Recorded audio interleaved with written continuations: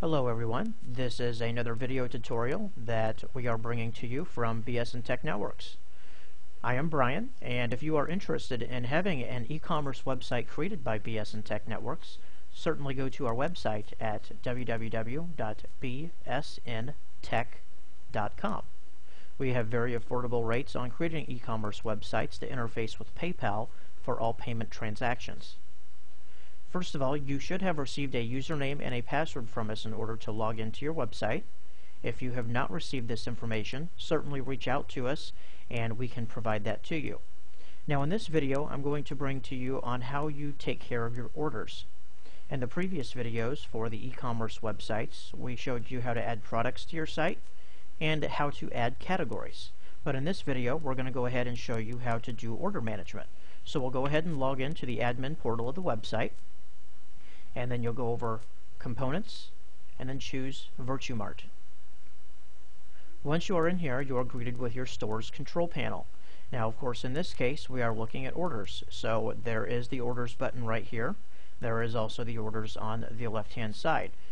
Usually when you first log in, it will look similar to this, and then you can simply click on Orders, and then List Orders. Now, I made a test order a little bit ago, so you could see what is going on here.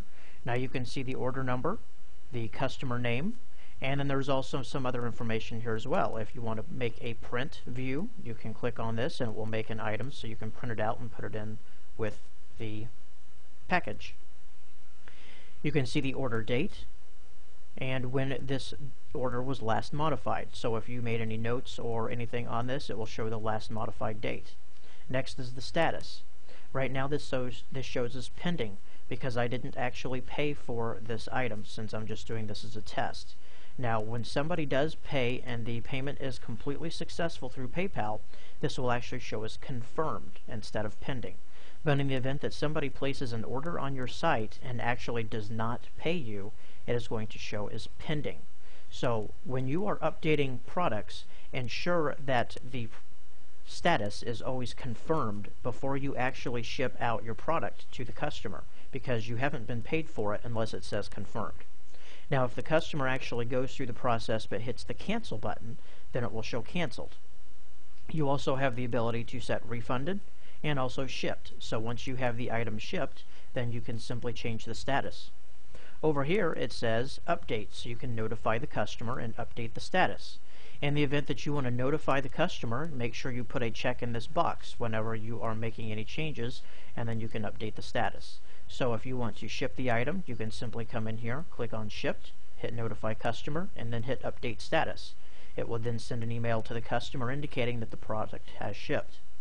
If you want to be more in-depth for your customer, you can actually click on the order number, and this will bring up all the information about the order. So here you can see the order information, what IP address that you're coming from. So if you have any problems with people ordering over and over, this will show you that. If you have any coupons that are available, it will show what coupon code that they used to get any discounts. Over here, this is the order status change information. You can put in information and comments such as a tracking number. So you could say, thank you for your order has shipped, and your tracking number is 1Z000, so on. So then you can put that in there, and if this notify customer is checked and the include this comment is checked, when you hit update, it will then send this to the customer. Of course, if you have shipped the item, you'll want to change it to shipped.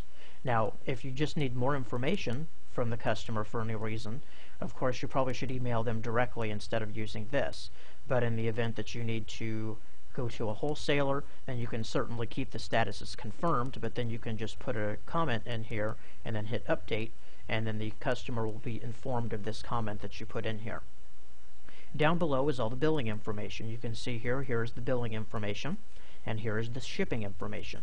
Now of course, since the customer is using PayPal, because that is the only system that we use for e-commerce payments through BS Tech Networks, the bill to information really isn't important to you because you won't really be billing anything.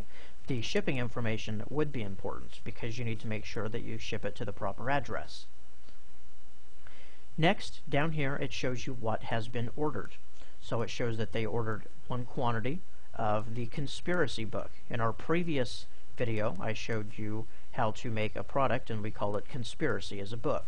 They chose the color of red and the size of small. These are attributes that were set on there, so they could choose colors, sizes, anything else.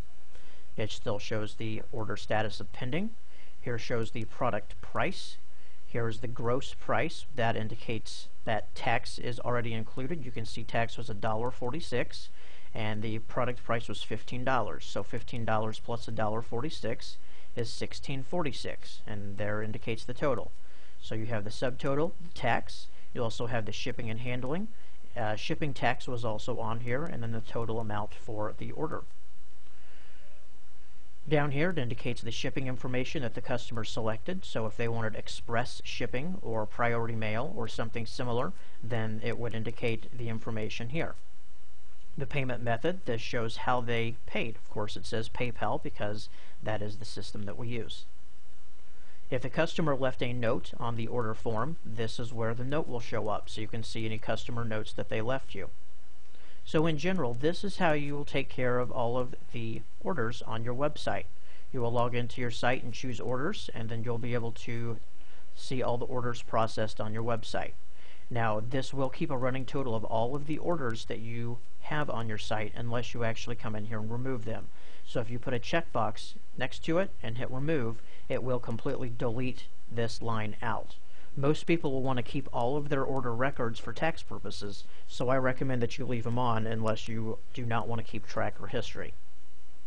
Well, that takes care of providing information to you on how to manage orders with your e-commerce website from BSN Tech Networks. If you do have any questions, certainly reach out to us. Our website is at www.bsntech.com. Again, this is Brian, and thanks again for watching.